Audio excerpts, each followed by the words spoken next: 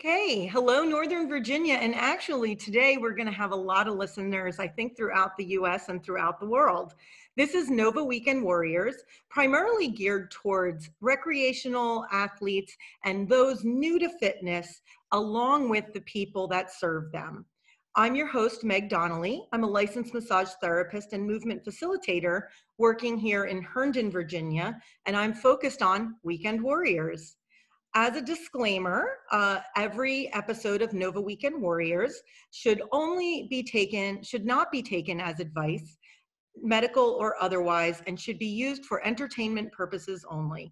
The views of guests in each episode are solely their own and not necessarily the views of NoVA Weekend Warriors, Meg Donnelly in her capacity as a licensed massage therapist, or Meg Donnelly in her capacity as a movement facilitator.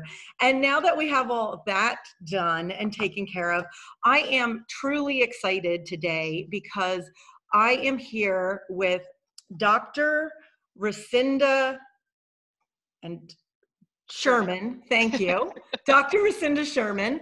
And Dr. Sherman, can you do me a favor and just give us a brief introduction? And then also, I'm sure along with my disclaimer, you may want to kind of talk a little bit about that as well. Welcome to the show. Thank you. I'm Recinda Sherman, and I am an epidemiologist. And I'm a cancer epidemiologist, which means I am focused on the range of health questions that we have about cancer, but specifically in cancer surveillance. So tracking the burden of the cancer disease. So any cancer rate you've ever heard of it's generated from the work that I do. I started out my career being very interested in infectious disease and emerging diseases. We just had this conversation prior. So I was trained. I was looking at dengue many years ago and other tropical diseases, and that's really what prompted my interest in becoming an epidemiologist. And so I went through my master's in public health with that focus and started my career out actually in infectious disease with STDs, TB, and HIV. But eventually I moved into the cancer surveillance realm. Mainly that's where the funding is in the United States, because you sometimes have to go where the funding stream goes. But I have a personal connection to my work in cancer. Actually, my mother passed away the same age I am today. And so I still have that motivation in my work. And I have been doing cancer surveillance and cancer epidemiology with a focus on geospatial work. So where the cancer occurs and what the different risk factors are based on geography, not just the environment, but the demographics of populations and how that impacts their health, particularly focused on poverty and SES variables. And I've been doing that work for a couple decades now. And I think it's really interesting, if you don't mind me going back a little bit, but you'd mentioned that what brought you to your work in cancer research was that there wasn't a lot of funding in not pandemic work. Actually, there wasn't a lot of money in preparation for pandemics. It's really interesting because the books that got me motivated to get my MPH were discussing the exact situation that we're in right now. One of the best lay publications is The Coming Plague by, I believe it's Laurie Garnett. It was published in 1994. And you can read this literature both in the scientific journals and in some of the lay literature. And there is nothing that is new other than the specifics of the actual pathogen. So it's really interesting. When I first got into the field, there was a lot of big tobacco funding. So tobacco and those health legitimately so, right? Tobacco use is a significant public health problem in the United States. But then that shifted after 9/11, and it became funding was based on biopreparedness. So we actually were a little more prepared around that time, not necessarily for an emerging disease like the novel coronavirus, but something like anthrax or some sort of um, man leveraged disease or human leveraged disease. And then that sort of switched, and the funding really is changed again, and we're actually less prepared for our current situation than we were a couple decades ago, unfortunately. Yeah, and I'd like to say that I'm a little cynical because I'd like to say that, like, well, this will at least have us more prepared for the future. But I feel like we're really good at forgetting the past. Right. Yeah, I'm feeling simultaneously optimistic and pessimistic just about all the time these Yes, days. yes, But these interactions feel good, so that's let's do right. more of these. Yeah, more of this, right? More communication. I think more communication and more education that we can do ourselves. I know for me on multiple levels, I am much more educated than I was before. And a little bit shame on me as a massage therapist. I now look back and think I should have been I've learned much more about infectious diseases now than I did before. So I had a very simple intake for, but as soon as, something got clicked off, then I just went through my speech of why I couldn't see someone, or would call them ahead of time and tell them why. And I think that with a better understanding of infectious disease, I just think it's better overall. But Mhm. let's go back to that because in terms of infectious diseases, that's not the only thing that epidemiologists do, I assume. But can you tell me a little bit about what epidemiologists do and why their role is so critical? Yeah, we think we're critical, of course. So thank you for that. um, so epidemiologists, we are health scientists. But what's unique about epidemiologists is that we're population-based scientists versus individual level scientists. So the individual level is really like the clinician and the pharmaceutical individual patient care approach. And epidemiologists look at the population as a whole.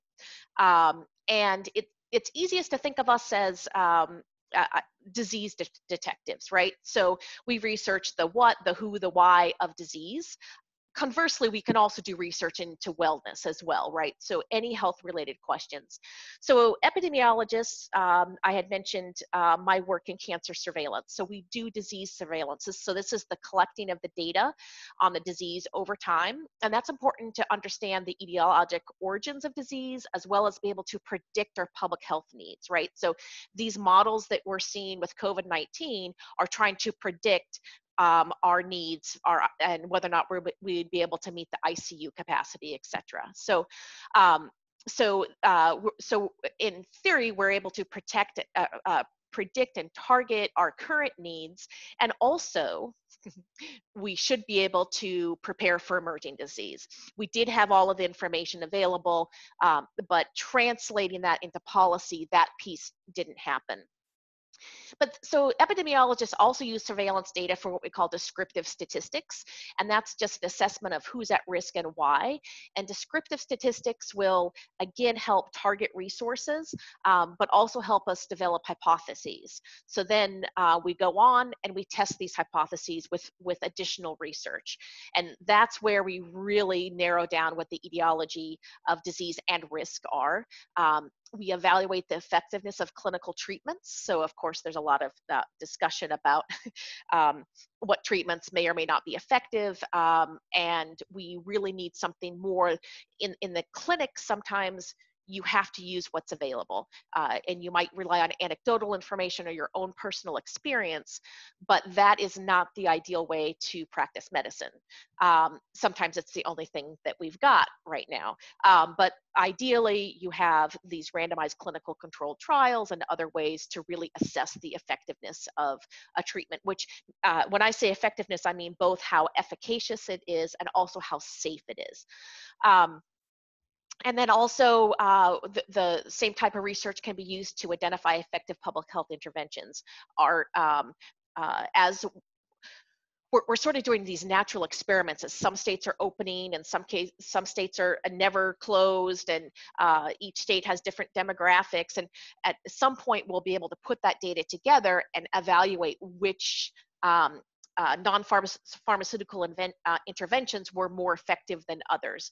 Were closing schools, did that significantly impact the risk and slow the spread, that sort of thing. But particularly for this virus, though, of course, we don't have all that information currently. So we will have a wealth of information for the next one, which will Right. come.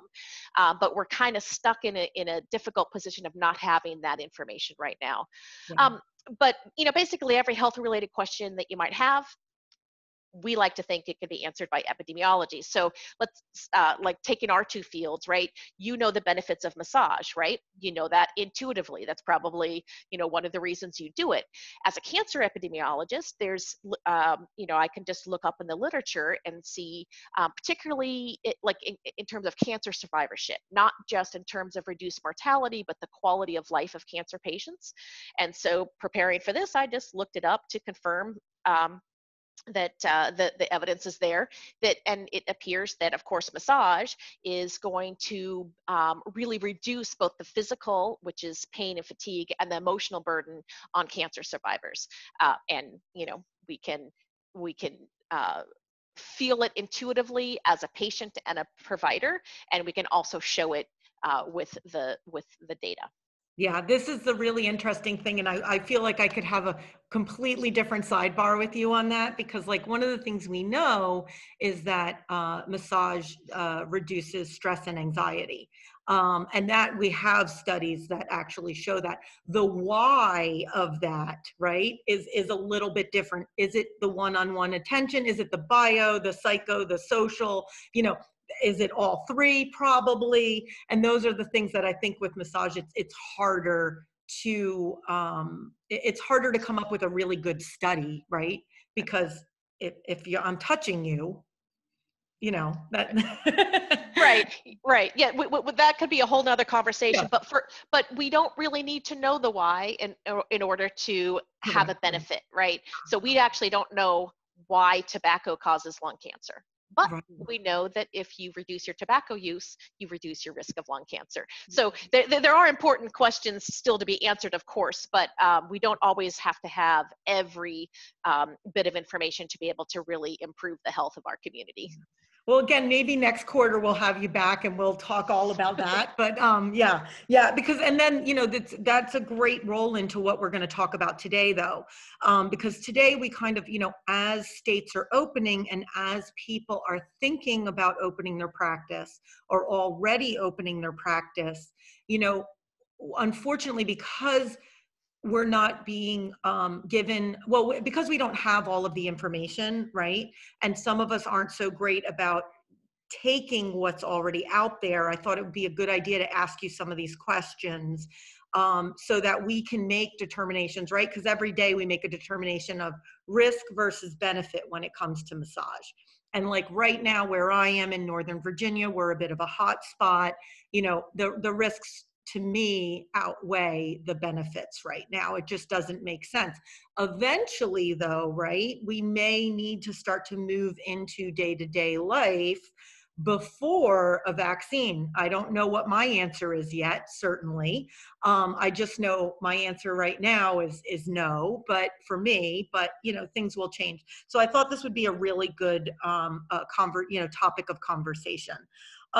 First, I wanted to ask you, now I had looked into a few YouTube videos about epidemiology on COVID-19, and like a lot of them were way over my head. They were actually I think they were more meant for doctors and kind of, they were very much more, they kind of reminded me of like my old college lectures that were like very dry, and I do better with like bells and whistles and teach me like I'm a first grader.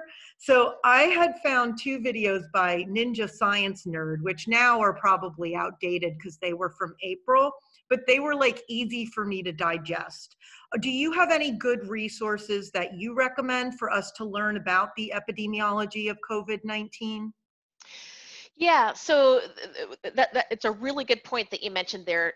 Is that just because we had an assessment and an understanding from last month does not mean that necessarily applies right now. So we need to continually reach out and get better information. But my bias is, as a general rule, I'm not fond of YouTube videos for providing information on COVID-19. And the reason is because now what you described is very dry and didactic, which I would probably love. um, but what often happens with these YouTube videos is they add soundtracks and emotional stimuli, and then that begins to influence the viewer more than the actual information. And that often happens when they're providing incorrect or inflammatory information. So I have a bit of a bias against YouTube videos for this. So I don't have any particular recommendations. But the problem is we can't just really turn to the scientific journals yet either. We have a desperate need for data and a desperate need for information about this pandemic. So because of that, papers are being expedited to publication, which is great because we need the data, but they don't undergo what the normal peer review process. Yes. Yeah, peer review is not, it's the gold standard, but of course, it's not perfect. But what happens, we can call this gray literature. This gray literature, it's even harder for people outside of the field to evaluate because you can't assume even a standard level of validity to the methodology. So it's not always useful to go to those papers, even if you were more familiar with the language and that sort of thing. But I do think some of the mainstream press really is getting it right, and they're actually getting a little more in depth into the information. You get a really broad overview from CDC or WHO, and that's deliberate. They don't want to put in all of the nuance that could be viewed as political generally, right? But basically, I am still relying on information from the same media sources I rely on for other information. So Okay. my go-tos are NPR. I think The Atlantic has done an excellent job of particularly reporting on COVID-19, Washington Post, New York Times. So they don't necessarily have the bells and whistles, but the language is often more accessible. Well, and I feel like when I start there, I really like that you said that because I feel like when I start there, then I've almost acquired a taste for it and I have a willingness and an ability to dig further. I think one of the big moments for me is early on. It's such a polarizing topic too, right? Right now, but one early on, everyone who was kind of in the stay home forever camp was posting a study on runners and droplets. And I remember right away being like, this just dropped. And people who 6 months ago were really skeptical and really looking into how is this peer reviewed and what were all of a sudden just blanket statementing these things. And I mean, a little bit me too. I was like, well, if this is what we think right now, we have to play a little bit of, if we don't know yet, let's err on the side of caution. But I think that's a really great point that, we are going to have a lot of stuff that's coming out quickly. And I almost wonder if it's a little bit like kind of the similarity that rings for me is when Fauci was originally very strict during the AIDS epidemic about certain medicines, and then when he spoke with patients that were afflicted with AIDS, and they found out that certain treatments were working, they decided to allow those treatments, even though we didn't have all of the studies completed yet, because we weighed the risk and the benefits and Yeah, changed our mind. And so I think this seems a little bit similar to that, in that we can't take everything that comes out as like hard fact, right? And we rarely do anyway. But I don't know. Does that similarity make? yeah. So you're talking about compassionate use in the Mhm. clinical setting, right? And so we didn't have the luxury of being able to wait for the epidemiology to confirm or deny, right? Yeah. So yeah, so I think that as these studies come out, it's really important for colleagues in my field to promote the ones that are likely to be more solid in terms of methodology and to really speak up when they see flaws. And that's really the best we can do. And I do think that that does happen.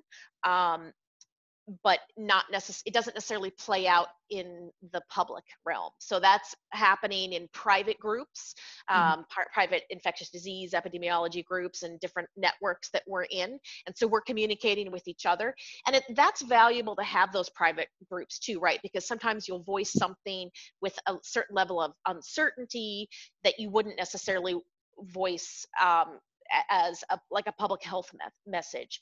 But I do think there needs to be a little more activity of trying to communicate what the message might be behind just posting but this has been happening for years, right? Zinc cures cancer, Right. vitamin C does everything. And so we're familiar with it. It's just that the risk is so much higher, and there's a lot of, people are fearful. We need to be cautious. We should not be fearful. But we can't help sometimes how we're dealing with anxiety and whatnot. So the messaging is really difficult. So I think, like, if you're thinking about social media and sharing information as a consumer, I would just be very cautious about that. Maybe reach out to someone that you trust. If it's something that's clinical, maybe someone in the medical field that can sort of weigh in on it. Mhm. A lot of times it just gets reported with an inflammatory headline, and it's not as useful.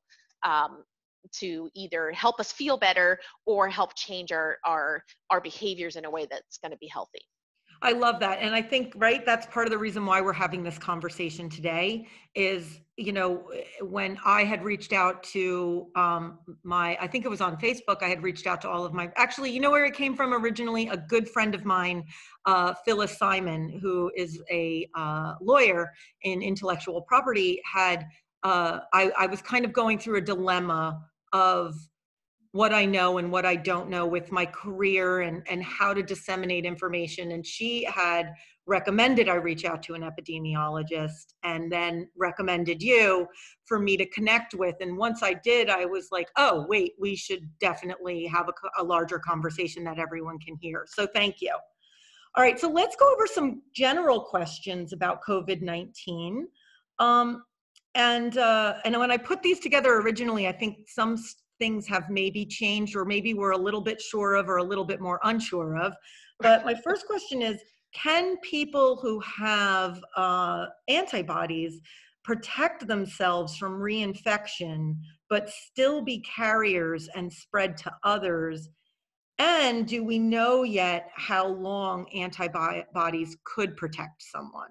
Right. So that has a couple of components to that question. So first, antibodies. Antibodies indicate a past infection, not a current infection. So or maybe a vaccination, right? Then you have antibodies. So because someone has antibodies, they're not going to be infectious. In order to be contagious or infectious, they have to have a current infection. So they have to have the virus, and has to be viable. They have to have it in their body, mucus, fluids, whatnot. But the antibodies are your body's response to defeating whatever the assault is, right? So the antibodies, in most cases, what we know about viruses, if you have the antibodies, then you are immune to it. There are exceptions, and antibodies may not confer immunity for a long period of time, but generally the percentage of antibodies in your system decrease over time, right? So we get booster shots, right, for measles, mumps, rubella. When during pregnant women get it, that's why we have different schedules for vaccines for that particular purpose. But at this point, you've probably heard the news that so people were talking about getting tested for antibodies and then having like a work release card, assuming that they're not at risk anymore. There's a lot of ethical problems with that, right? But the other issue is that we don't know for certain that if you have the antibodies that you are immune. However, the lack of evidence doesn't mean that it doesn't mean the reverse. So it doesn't mean that we aren't going to be immune, and it doesn't mean that we aren't immune for maybe a year or two. It's just that we don't have the evidence there yet. But in most cases, if you have antibodies to an infection, then you are immune for a period of time. And so, it's a double-edged sword. We don't want to make that assumption, but we also don't want to just throw in the towel and assume that no one is ever going to be immune. The current thinking really is, however we achieve herd immunity, which is not a public health response. It is it's a biologic condition of the population. But if we get it by vaccine, or we get it over a long period of time through natural exposures, we still are fairly confident that that will be protective for our communities. Okay, great, thank you. So I've seen some research on hard surface fomites, ranging from like 8 hours for chrome, I think, and then 5 days on wood. But I haven't seen any research on fabrics. What do we know about COVID-19 and fabrics? So first of all, stepping back a little bit, all of the numbers, hours to days, the Princess 2 or whatever that ship was, they said, oh, after 30 days we found this. So there's a couple of things to consider when we're looking at these numbers. The testing on fomites are done under what they call ideal conditions. They are lab-generated conditions, which we do not see in real life. So what that means is that these lab-based estimates are on the long range. So they're likely overestimates, right? So that's just something to keep in mind, that we don't usually have laboratory conditions. The other thing to keep in mind is just because there's genetic material still there and still able to be detected does not mean it's viable for transmission. So again, these are likely to be overestimates in terms of transmission. Now, fabrics, the good news is there's not a whole lot of research on fabrics specifically, because they're considered to be much lower risk. So non-porous surfaces are where viruses will tend to stay and remain viable for longer periods of time. But anything that's porous, what it does is if the respiratory droplet lands, it basically dries it out. And so these viruses have a lipid membrane, and as soon as they're dried out, they are no longer infectious. So it's not risk-free, but it is much lower risk to touch fabrics that may have had a virus or respiratory droplets on them. So you might have actually heard about how a mask is less effective when it's wet. I don't know if you've heard that, but that's the same principle, but in reverse. So wet fabrics, of course, will keep it more viable because it won't break that membrane or dry it out. Okay. But in most cases, fabrics are much lower risk than non-porous surfaces. Okay, great. That kind of rolled into our next question, right? So we talked a little bit about cloth masks, and in the beginning we were told don't wear them. Then we were told to wear them. In my state, it's recommended. We're coming to a point where it may be mandatory for indoors. But I think it's really confusing for the public because there was that cross messaging earlier on, and because we also see officials talking about it and then not heeding their own advice. So can you talk a little bit about the effectiveness of cloth masks? And I think a lot of us, especially as massage therapists, understand a little bit more that we're wearing a mask in hopes of protecting our droplets from reaching someone else versus protecting ourselves. But can you talk a little, are there numbers around that? Do we know, Yeah, so the answer really depends on what you mean by effective. Okay. So the problem with the messaging is that, and I fell into the same trap. To protect yourself, cloth masks are not very effective. And there's a variety of reasons for that. But using cloth masks, as you said, to protect others from your respiratory droplets is fairly effective. I mean, it's a better version of covering your cough, right? it reduces how far your respiratory droplets are going to spread. So really, when you're wearing a cloth mask, then you are protecting the environment around you. That is the goal. And so it is fairly effective at protecting others from you. It's not very effective at protecting you from others. But when you're thinking about an individual exchange, that's very different than what we think about in epidemiology. We're looking at the population. So right now, basically everyone in the world who has not already been exposed is at risk of getting COVID-19 because it's new, it's novel. So if you distribute a very low effectiveness over a large number of people, you can still have an impact on a large number of individuals. So maybe 0.5% of a billion is still a couple 100,000 people, right? Or I should, I can't do higher level math. I'm not That's going what to do the computers math, but we but understand. so when the risk is large, in terms of numbers of people at risk, then a lower something that may not be that confers some level of effectiveness can still have a really good public health impact. So yeah, so cloth it is so disheartening how political this has become, and it's so I wear a mask when I'm indoors anywhere, obviously not in my own home. Mm-hmm. But I wear a mask in the grocery store. I wear a mask anywhere where I'm going inside. If I'm outside and I'm on a trail and someone is going to pass me, I will put on my mask. And this is something from the very beginning for me personally.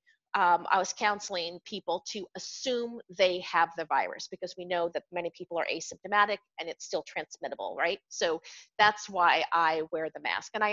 But at the same time, I'm also very cautious about how I remove the mask because potentially there could be virus on the outside from someone else.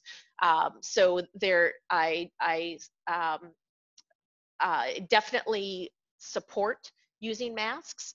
I don't think that they're particularly useful in some settings, maybe when you're biking or running, just because they'll get wet and they'll be less effective.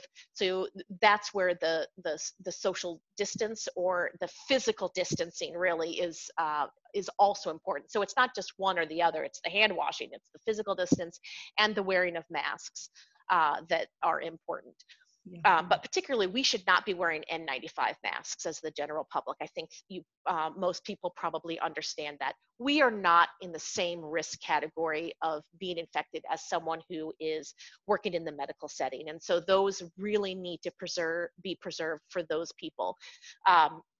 Surgical masks, some of them can be a little more protective than cloth masks. So someone like you, if you were to be providing massages, then a surgical mask would be more appropriate. Those are also more appropriate for other frontline, like grocery workers, that sort of thing. And then for the rest of us that really are at lower risk, the cloth masks are the best.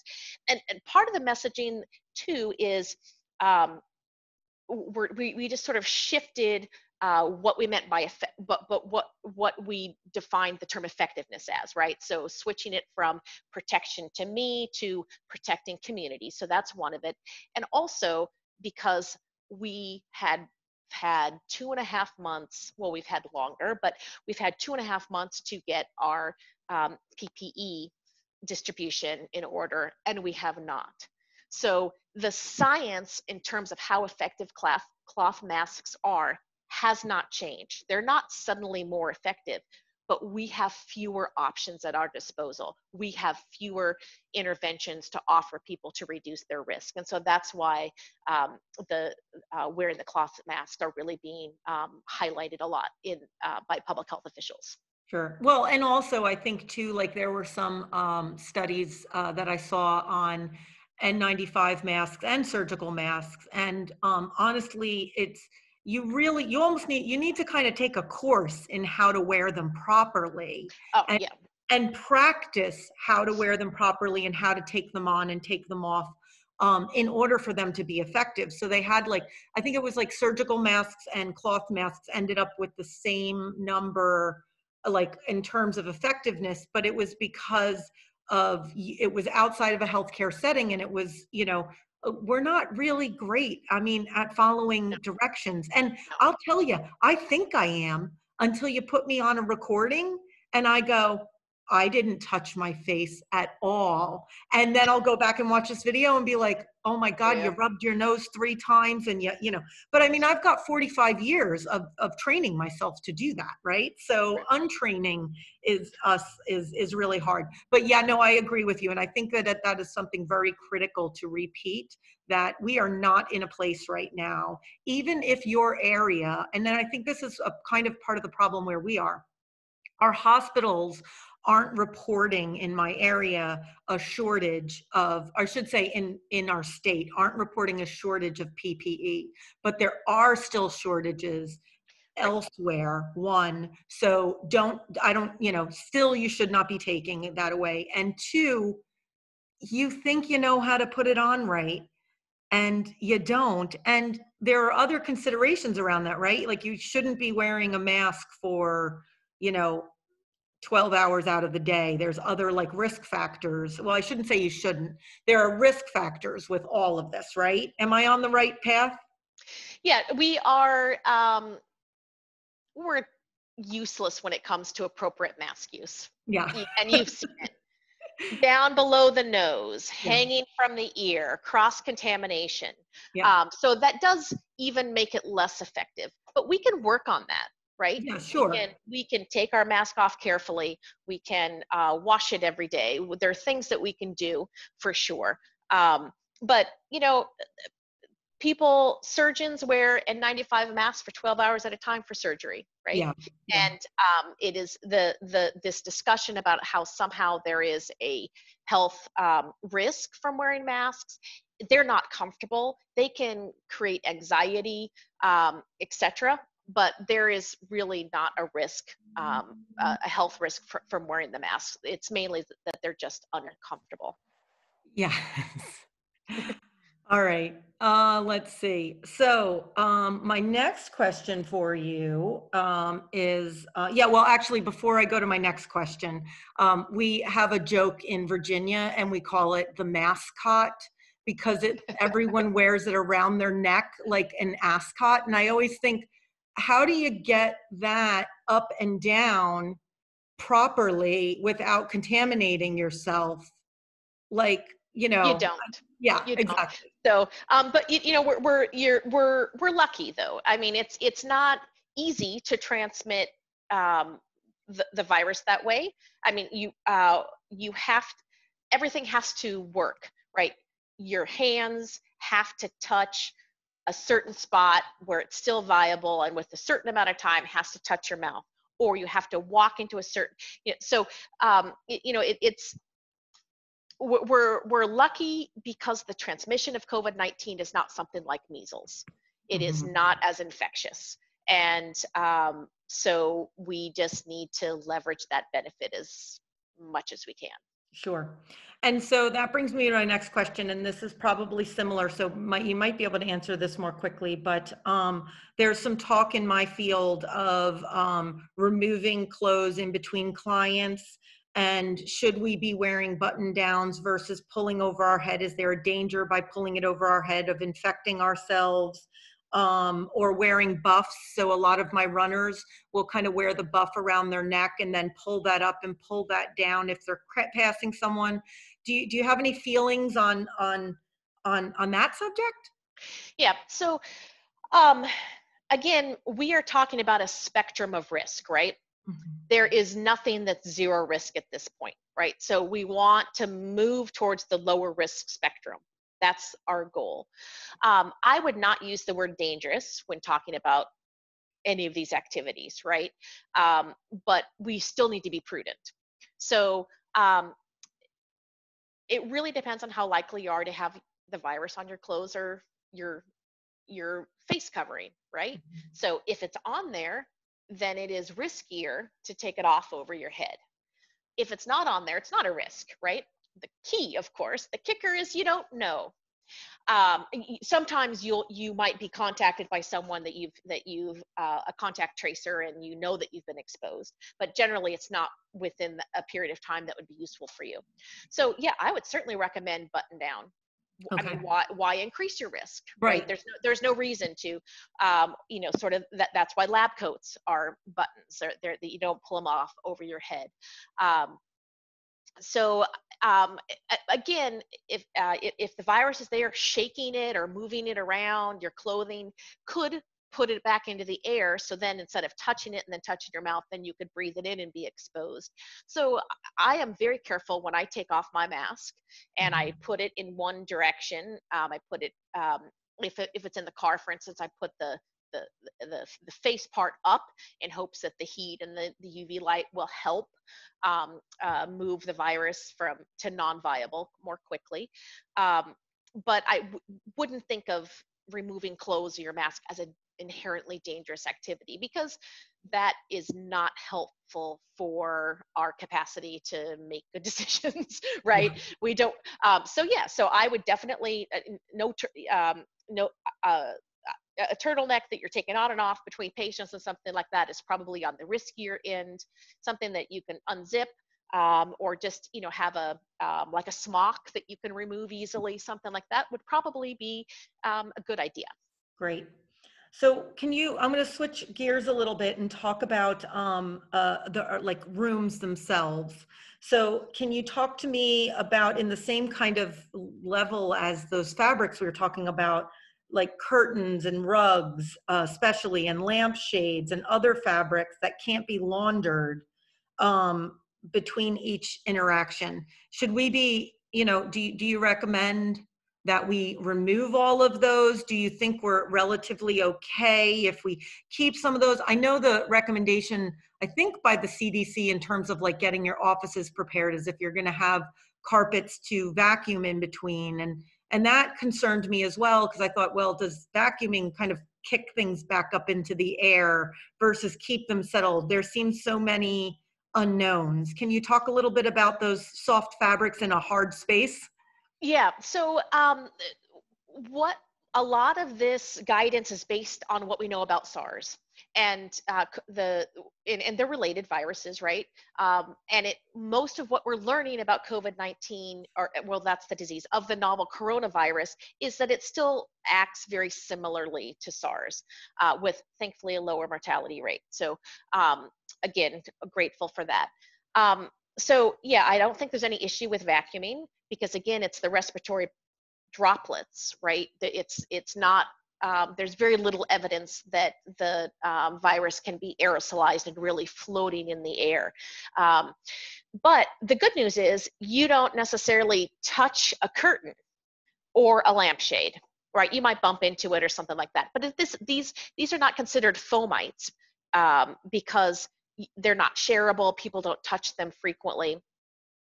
And again, most of them are porous surfaces. So the virus is going to be less viable on those surfaces.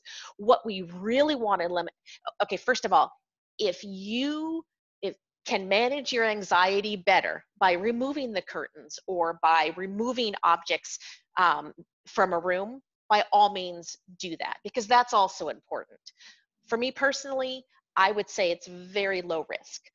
So if you're comfortable with that, then keep your office as is. What you need to focus on and eliminate are things that are shared that really meet that fomite definition. Pens, for instance. If people are still required to sign by pen, have clean pens, put them in the dirty, just like spoons, right? When you sample. No touch visas, that sort of thing would be important.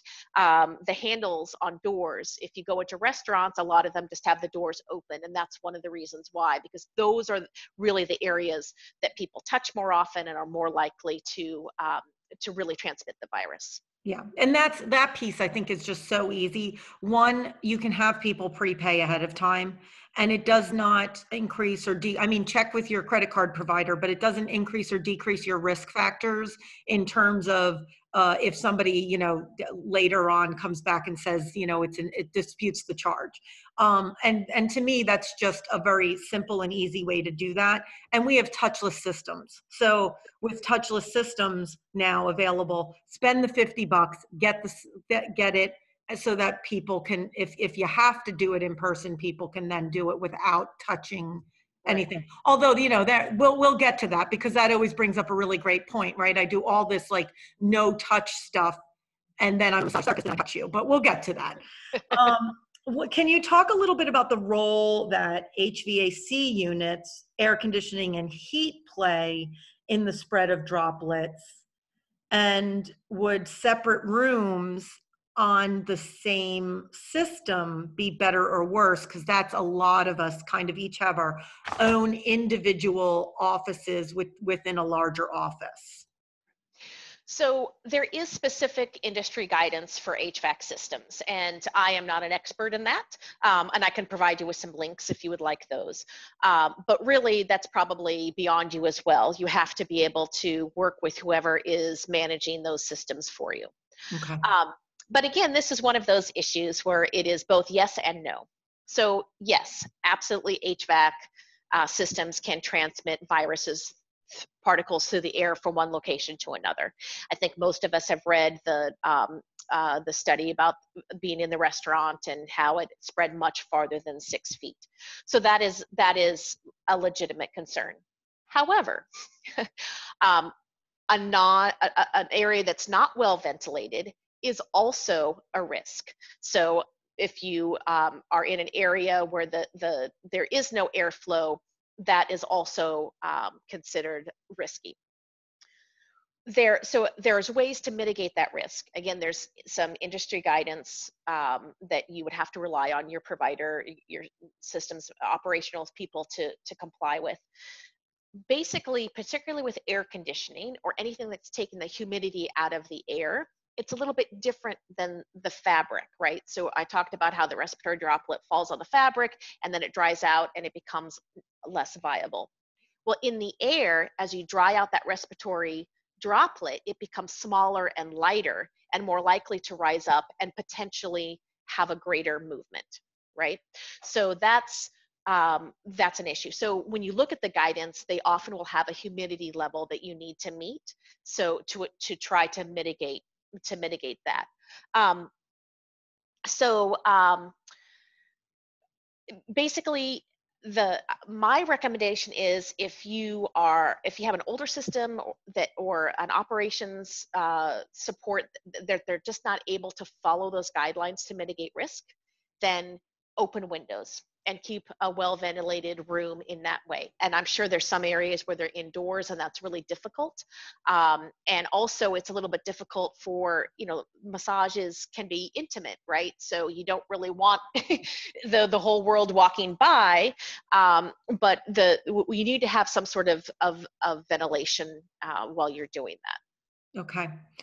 And speaking of which, if transmission is primarily coming from respiratory droplets, right? And I think what we're talking about right now is how a unit or humidity could carry those further. Is that about it?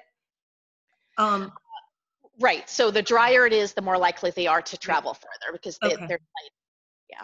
So in careers that can't keep 6 foot or more, like yours truly, how does closer contact change our risks? Does the amount of time matter?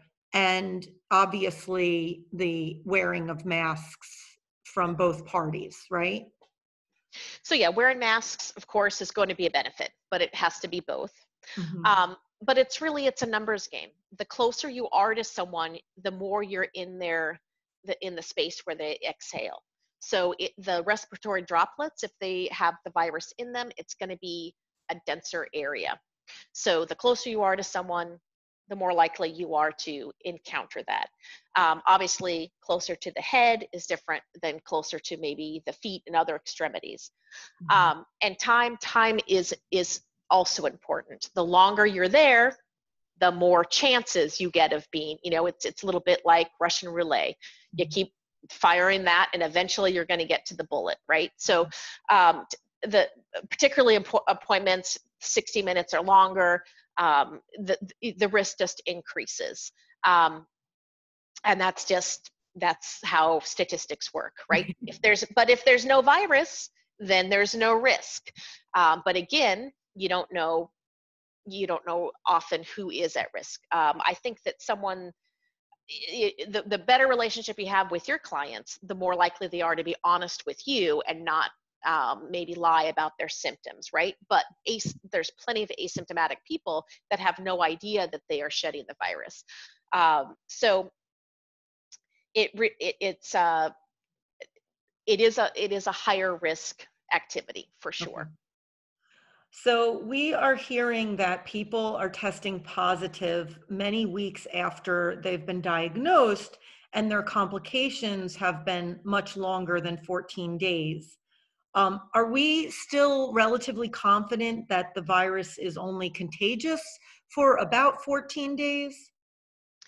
Okay, so that is actually a bit of a misunderstanding. Okay. So the 14-day time period is what we call the incubation period. So it really ranges from about I think maybe the highest might have been 16 days. So the 2 weeks is a pretty good ballpark range. So if you think you might have been exposed, or if you have encountered someone who turned out to be positive, then that you need to spend 14 days in isolation. Because you might get it, right? And then you might infect people before you become symptomatic, that sort of thing. So the 14 days is really the incubation period. In terms of contagion, as long as someone has an active infection, they are contagious. Of course, also asymptomatic folks can be contagious too, but there is some evidence that if you're asymptomatic that you're not shedding as much of the virus, so you're less contagious. But people are battling this illness for weeks and weeks and weeks, far more than 14 days in many cases, particularly if you have the complications. Mm-hmm. So the period of being infectious is much longer, but those people are not going to be coming into your office for a massage. So this brings up a really good question, and this is something we didn't talk about ahead of time, but now has me thinking. In the past, if I would always ask somebody if they had cold or flu symptoms, and it used to be within the last 7 days. And if they had any symptoms within the last 7 days, then I wouldn't see them and we would reschedule. Would you say that that was a misunderstanding as well, in terms of they could potentially have started symptoms 7 days ago, but still have symptoms, and then I probably shouldn't be seeing them? Oh, definitely. If they have any symptoms, you would not want to see them. Yeah. Yeah, but the problem is too, is that this disease can have a wide range of symptoms, right? Mm-hmm. So basically anyone who has any illness at all, I would recommend, unless you have a specific clarification of what their illness is, you might be cautious about seeing a patient that has anything, even like gastrointestinal issues, the whole gamut. Yeah, and we have a list of those, like there's many different sources for the list of symptoms. There's actually a really new great diagram that Johns Hopkins put out that's like shows the head to toe symptoms all the way around. That just kind of blew my mind. But to sidetrack off of COVID for a moment, I'm wondering if that's not a best practice for other infectious diseases like cold or flu even. That we probably shouldn't be seeing someone if they have any symptoms, or is that because that's a different strain and so different, are we still under the belief, or maybe you're not under the belief, I was still under the belief that, you can kind of still have symptoms far after you're contagious?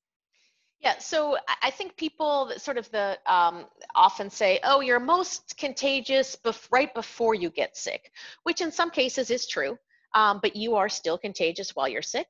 But it really depends on what you're thinking about. So if you've had the flu shot and it's effective for the strain that year, working with someone with the flu is really a low risk to you, right? And as long as you do all the other infection control and hygiene, then it's not going to be a risk to the next person that comes in either. The common cold, it's an inconvenience, but really it's low risk as well. So I think that 7-day balance is probably based on the diseases that we are familiar with, Mhm. right? So we know that that's likely to be an appropriate time period. Mhm. Because it's based on some sort of guideline, right? That you didn't make this up yourself. No. I mean, Right. yeah, and that's a whole nother story for a whole nother day. How we don't have, we are state by state in Okay. terms of, and so that's a Right. big mess for a whole Okay. nother day. But Right. we have resources to help us weigh the risk versus the benefits and make Hmm. those sorts of decisions. I certainly revisited a bunch of those since this has That's it. Right. happened. Right. And I'm not afraid to say that I am realizing, as much of a clean freak as I was and as good as I was at certain things, I have to make a lot of changes. Right. Yeah. Okay, let me go to our next question, but I'm going to go off screen to cough for a moment. Okay. Um, okay, is there a possibility that COVID-19 becomes like seasonal flu, where we may have to guess the strain seasonally and it may require an annual vaccine? Sure, it's a possibility. Um, so the so far the novel coronavirus really looks more like many of the common cold viruses, and so they change. Um, they clearly don't have the same level of mortality, thankfully, but yeah, they change every season. You can get a cold one week, you can get it 3 months later because it's a different strain. Viruses definitely mutate, and that is a risk. However, so far it appears that the virus really is not mutating that much. And there are a number of strains, but they don't appear to be indicative of severity or type of symptoms. And because they don't differ that much from each other in terms of the structure of the virus, which is with the shape of the virus is really what's important when you're trying to develop a vaccine. It's likely that if we create a safe and efficacious vaccine, that will work for all of the strains. The key, of course, is really understanding what it means to create a safe and efficacious vaccine. Creating a testable vaccine, as we can see, can be done in a matter of months. Making sure that it is effective to protect people against the virus and that it's safe generally takes years and years. And I know that people are, 12 to 18 months, 12 to 18 months. That would be in a completely ideal world. We've really truncated the amount of time to, we have a number of potential vaccines that are out to be tested. So we've really truncated that development time, but we still need the time to see how that works, both from the biological as well as the transmission perspective. So at this point, there's really people are very concerned about these different strains and the mutation, but there's no evidence really that that is going to be a problem in terms of having an effective vaccine. Okay, There's other issues, though, that are involved with vaccine development. sure. All right, so I want to be really respectful of your time, and we've spent about an hour, but Oh my gosh. I have 10 more questions. Do you have time to still sit with Sure. us? Sure. Okay. Yeah. Fabulous. And you can just give me the thumbs down or give me a note if we need to kind of, call it. I wanted to move to a little bit more, a few questions that are a little bit more specific to massage and fitness professionals. And the first one I have is, as massage therapists and for some of our boutique fitness studios, our work is typically done in very small rooms that can be 100 to 144 square feet. So we talked about it a little bit when we talked about airflow, but do you have any recommendations, and can you talk a little bit about how size and circulation of airflow in a room can affect COVID-19 transmission? Yeah. So again, a well-ventilated room is important. Um, Generally, smaller rooms are considered riskier, but the risk is because people are brought close together, right? So if you, but you're only going to have two people in that room, and the mere act of massage is going to bring you close to that person. So you can do this in a large room or a small room. The physical size of the room in this case isn't necessarily an additional risk factor. It's the ventilation. So the better ventilation, the lower the risk. Gotcha. And so this is where I'm having trouble because my mind goes back to the restaurant study of the Mm-hmm. HVAC came in, hit the asymptomatic affected person. It traveled in this straight line. Everybody in that airflow got sick, and then nobody on the right side of the room got sick, or like one or two people got sick, right?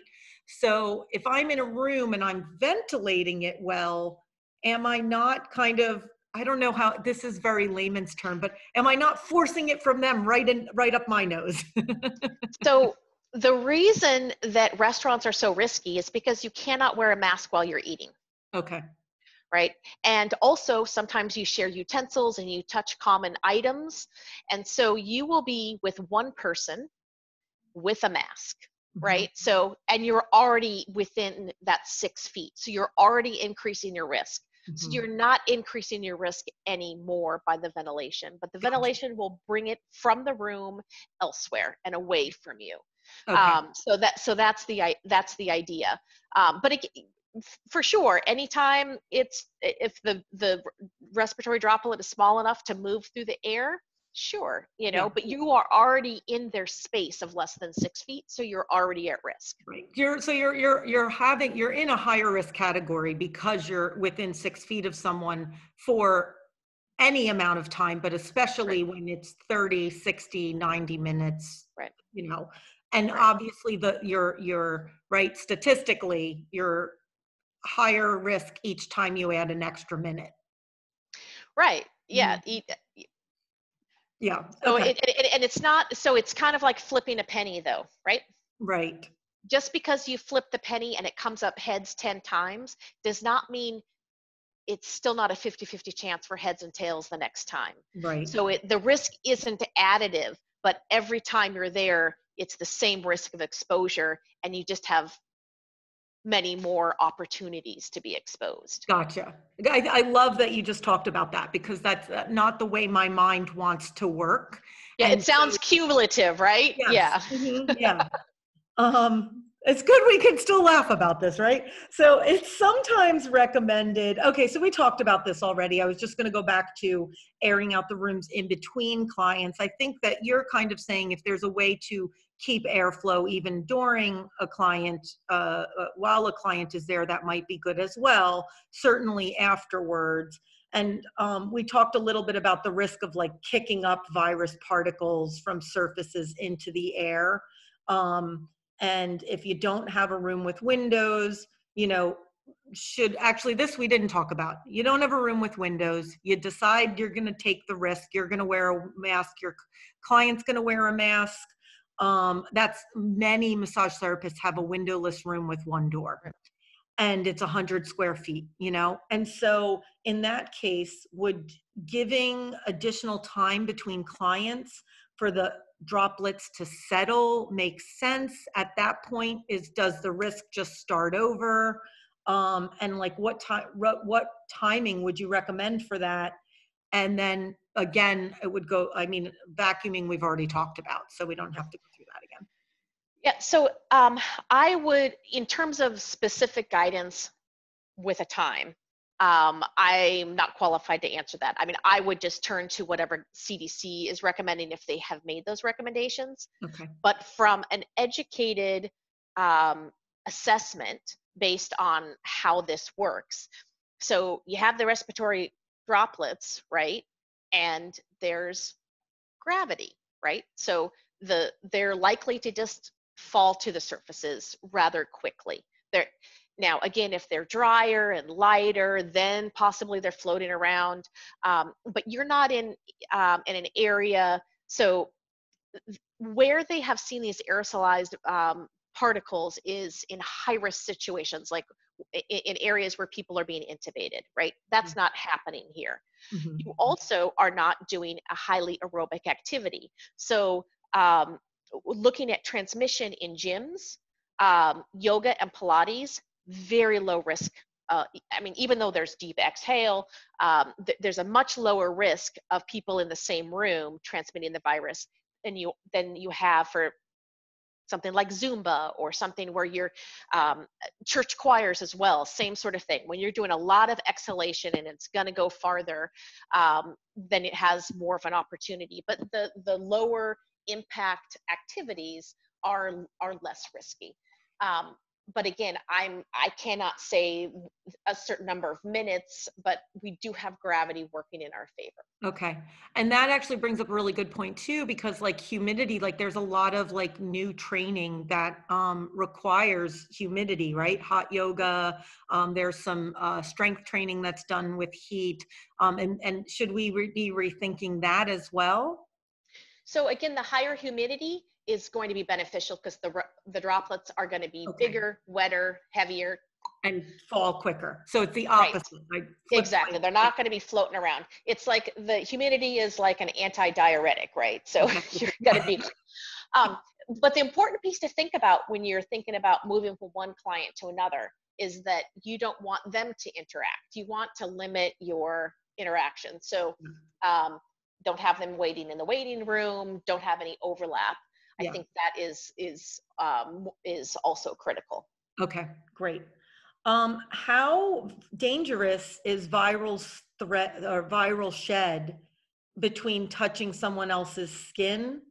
Or, could there be a risk of, droplet to skin, skin to person? How does that work?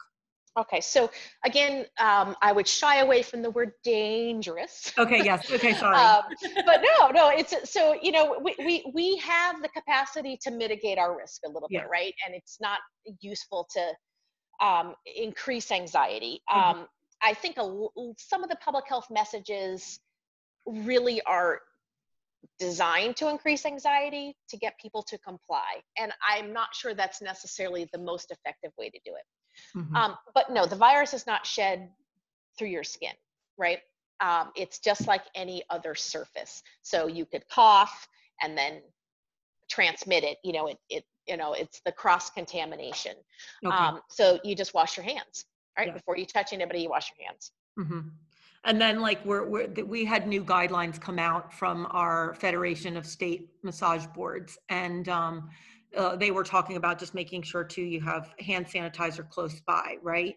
So if you do kind of something that could be cross contaminating, you can stop, use your hand sanitizer properly. That's a whole nother story, right? And then pausing and then going back to the work.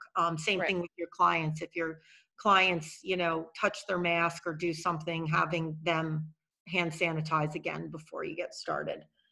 Yeah, and just a quick note about hand sanitizer. It's easy to put hand sanitizers around and it's better than not having anything, but the Yeah, most effective is just regular soap and water. So soap and there's a water. couple of things. The mere act of rubbing your hands actually will also help destroy the membrane. Then there's the soap that helps, and then there's the running water and the hot water.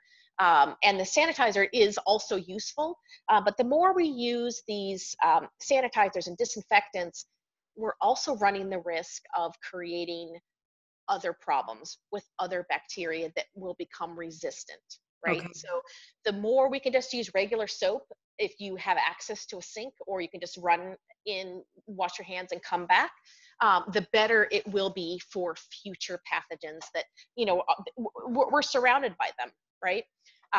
And they are easily taken care of by bleach or whatever currently, but we want to make sure that we continue to um, be able to use hygiene against those as well. So if you can do just soap and water, that Okay. is the best. So it kind of is like the what was the, like for a while, we were using antibacterial everything for a Right. while. And then we were like, oh no, wait a minute, this is not a good idea. Exactly, Okay. exactly. Same idea. Okay. So, many of our surfaces are somewhere between porous and non-porous in our work. A good example being there are like pleather-like covers that go over our tables or over gym equipment. these are recommended to be cleaned with EPA disinfectants, but according to like the companies that make them. But does the combination of pleather and stretch make them more susceptible to collecting germs, viruses? Yeah, I think that again, for COVID-19, for the coronavirus, Mm-hmm. we are it's the non-porous surfaces that are the greatest risk, and the porous surfaces that are the least risk. So something that's sort of in between is probably in between. I don't have any evidence to back that up, but that's my understanding of how it. That's the what we call biologically plausible answer. Okay. So yeah, I don't think it's inherently worse than anything, and the fact that it's partially porous it reduces the risk. Okay. For massage, some of us practice, they call it either ashiatsu or, I shouldn't say or, ashiatsu, barefoot massage, but it's practiced with your feet. So depending on how tall you are, you could be anywhere from, 4 to 6 feet away from a person when you're practicing. Typically, the client is lying on a table near or on the ground, and the massage therapist is standing. So I would say, what is the risk to the provider in that case? And because from a gravity perspective, you're higher and someone's lower, would there be a greater risk to the client as well? Yeah, so I think that's probably the lowest risk type of massage you can do, because Okay. you are putting space between you and your client.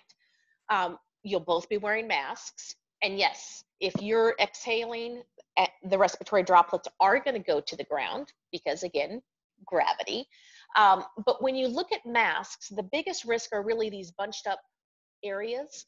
So, and then coming up when you, like if you have glasses and they fog up, that's air escaping.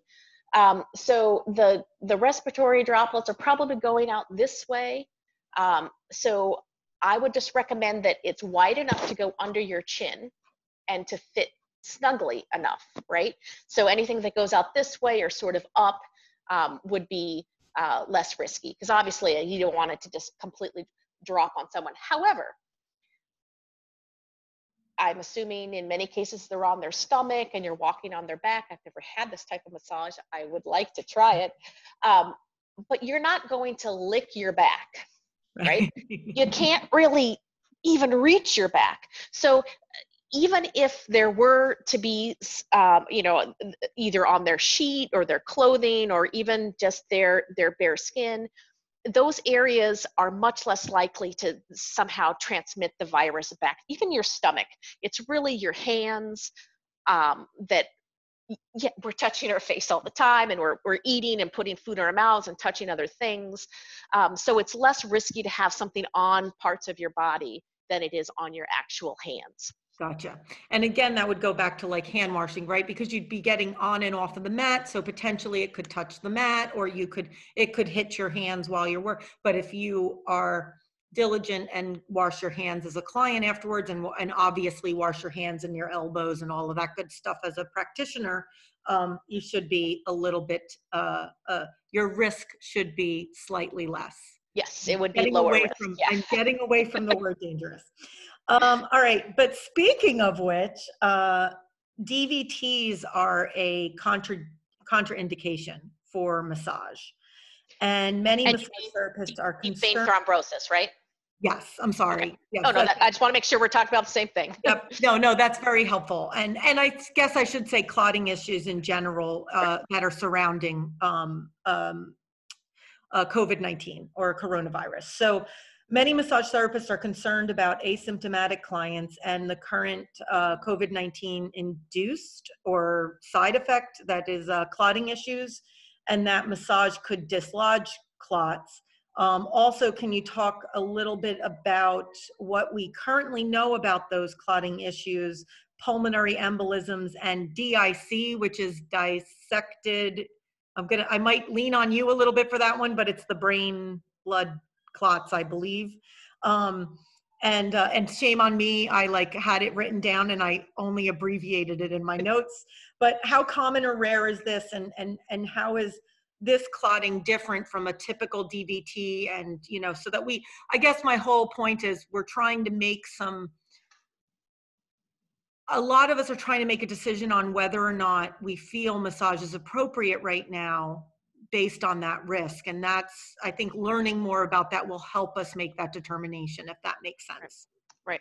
So this is one area where I really can't give you good guidance. This is really a clinical question, and I'm not sure we really understand the clinical um, realm yet anyway. But my limited understanding is that these blood clotting issues, the whole gamut, are complications, right? So it is unlikely, I believe, for someone to be asymptomatic and have blood clotting issues. So assuming that that is true, it's probably low risk because they will have other symptoms going on. But I'm not certain. So I would really reach out to a clinician who is in the field to ask some advice on that. My understanding is that it tends to impact younger people, and I am not aware that it would be something that would occur with asymptomatic patients because it's considered a complication of it. So it's an extension and an additional problem besides the active disease that the person is experiencing. But yeah, I would confirm that that would be the case. Gotcha. I do know that Ruth Werner is our kind of pathology. We call her the pathology queen in the realm of massage. I think either in the June or July issue of one of our industry magazines, she has an article coming out about it, which I think is, that's great because it's someone within our industry that we trust. And again, to go back to, it's not always easy for us to disseminate the studies and what we know and what we don't know. So I love that advice, and I appreciate that advice of it always makes me more confident in someone, which is a side note, when they are honest about where their line is and what they know and don't know. So thank you, Dr. Sherman. I appreciate that. There's plenty we don't know, darn it. I'm always good at, I'd say it's like the number one thing I'm good at in my job. Somebody will ask me, how something works or why something, and I'll go, I really don't know. I'll do some research, but like, I don't know. So from an epidemiologist standpoint, do you feel have you been able to review the Johns Hopkins guidance for governors and the CDC reopening guidelines? And do you feel that those are reasonable ways to head into reopening? Okay, so first off, I haven't looked at them in depth. Okay. But they're two, what I consider reputable agencies. So I would trust their guidance, assuming that there's no evidence that it's influenced by politics over science, right? And at this point, there isn't any evidence that I am aware of. And in fact, it appears the opposite because the CDC guidelines, were suppressed and not released and that sort of thing. So I suspect that that those guidelines are appropriate and useful. What I'm more concerned about is the lack of reliable surveillance data. So we can only assess this risk to health versus benefit to economy ratio and thinking about the non-pharmaceutical interventions if we have good data about the R naught or the transmission, right? So we need that data not only globally and for the US, but we also need it at the local level because one size doesn't fit all. You were talking about overall, the state of Virginia maybe doesn't have a PPE shortage, but there are going to be some locales where they do have a shortage, right? So not everything is uniform. So we really need that data.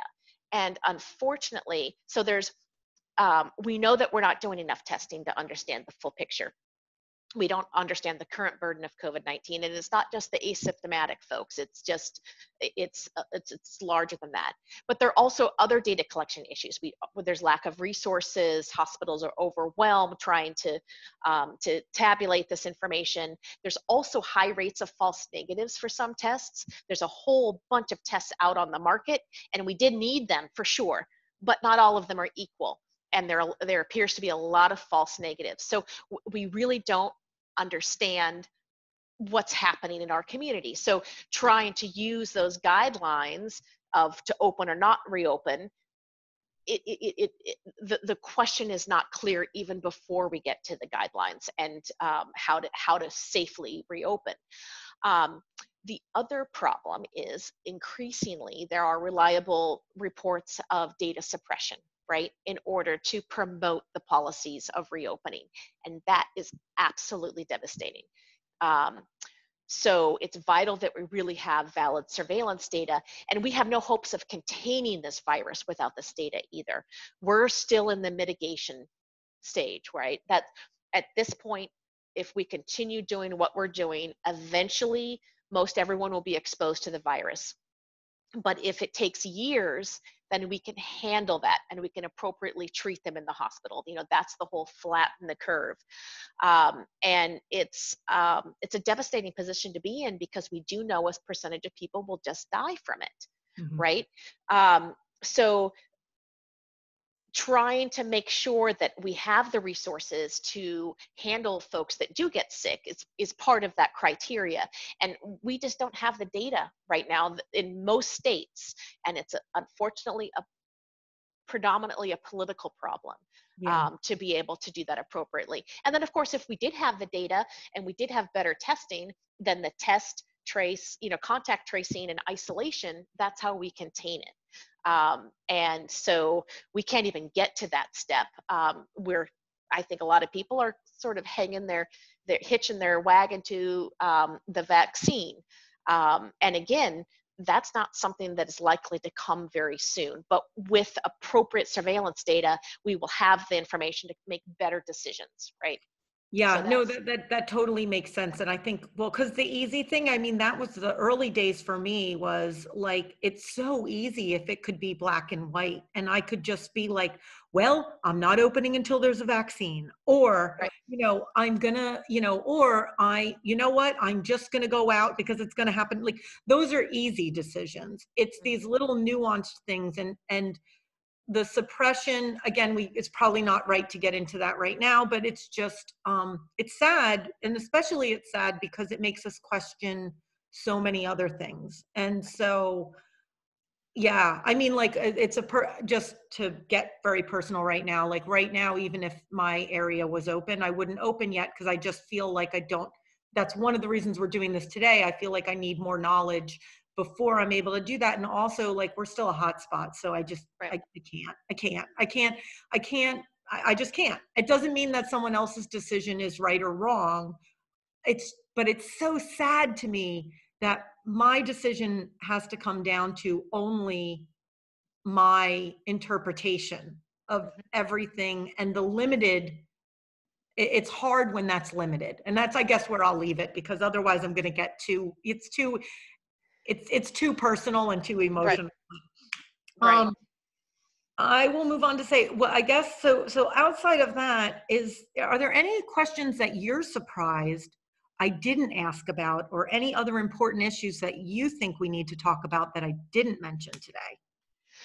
Well, I guess I was a little surprised that you didn't even touch on any of the common conspiracy theory questions. um, but this is related to, as we think about reopening and how we need to change our lives and move forward, and how we're going to live with this in the safest way possible. We really need to take into account our whole community. And we are reliant upon everyone in the community to be cautious and appropriate.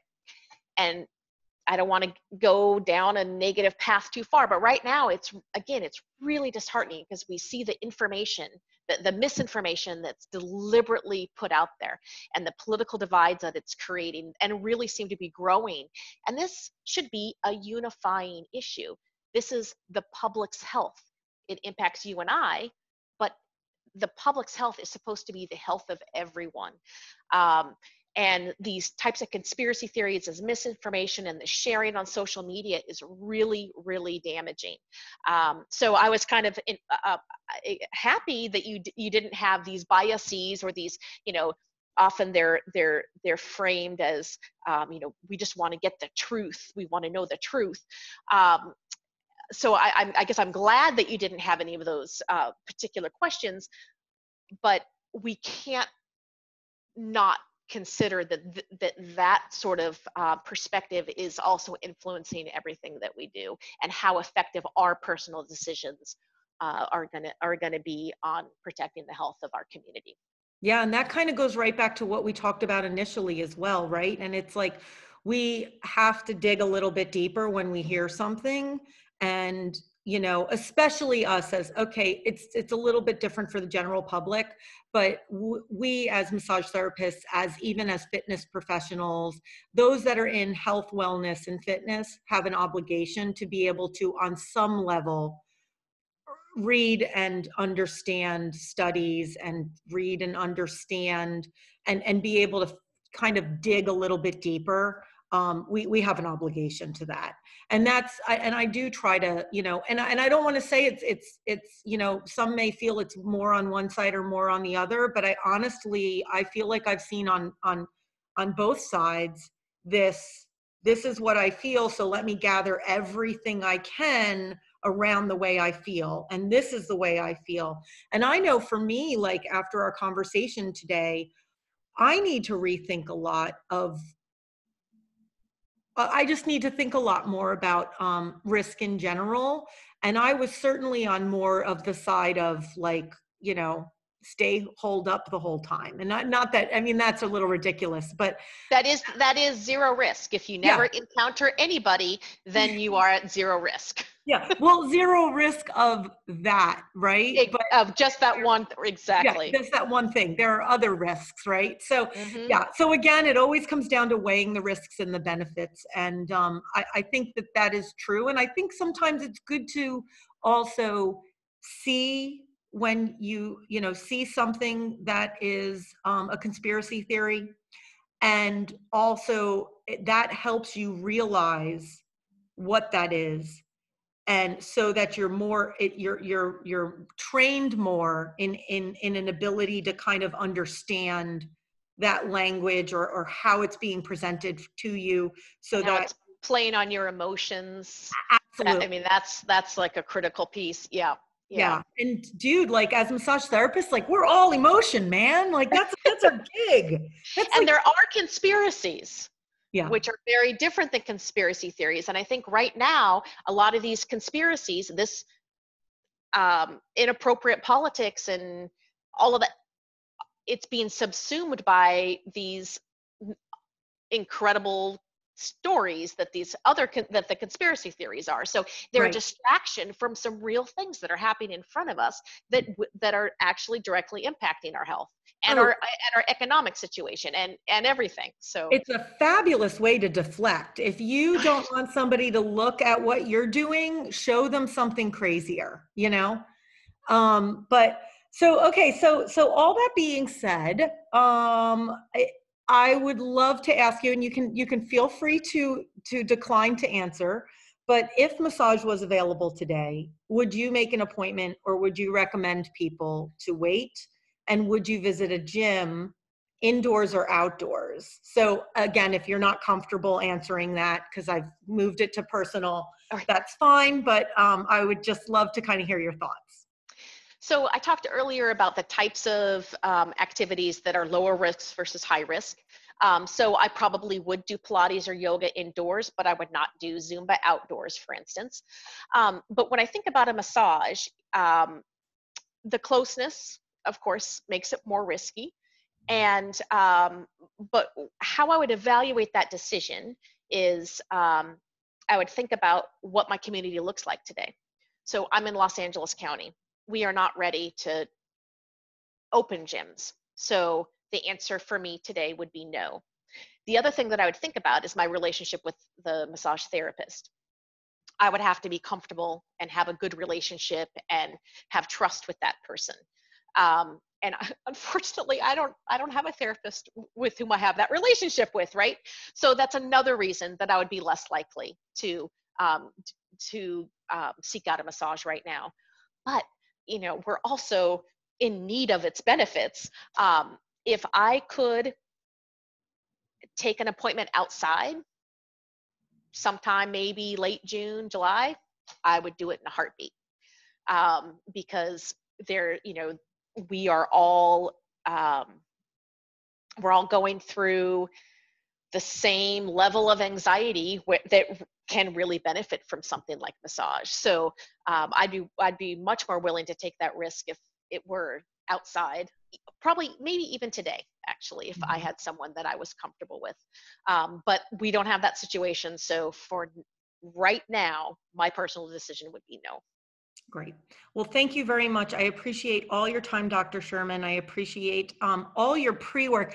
I gave you 20 questions after, I was, and I was, you were so kind because I said, I completely understand that this is an overwhelming list and if you can't get to them all, and you were so kind and so generous to research them all. I just thank you. Oh, that really, it's no problem. I really appreciate the time to be able to communicate a little bit about this. And I think there might be a few that we didn't answer directly. So I have notes. If you want me to write them up more formally, I'd be happy to do that.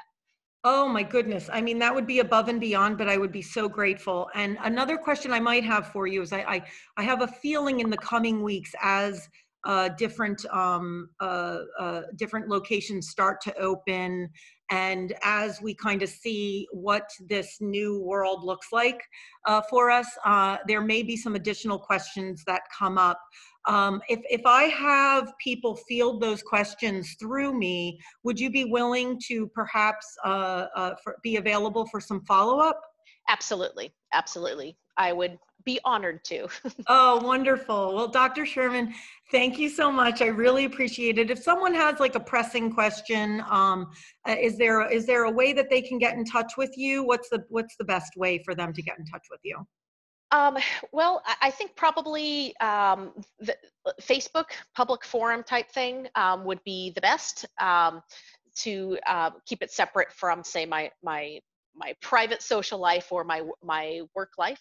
But I do post publicly information from time to time as well that I think is important for people to think about, specifically related to COVID-19.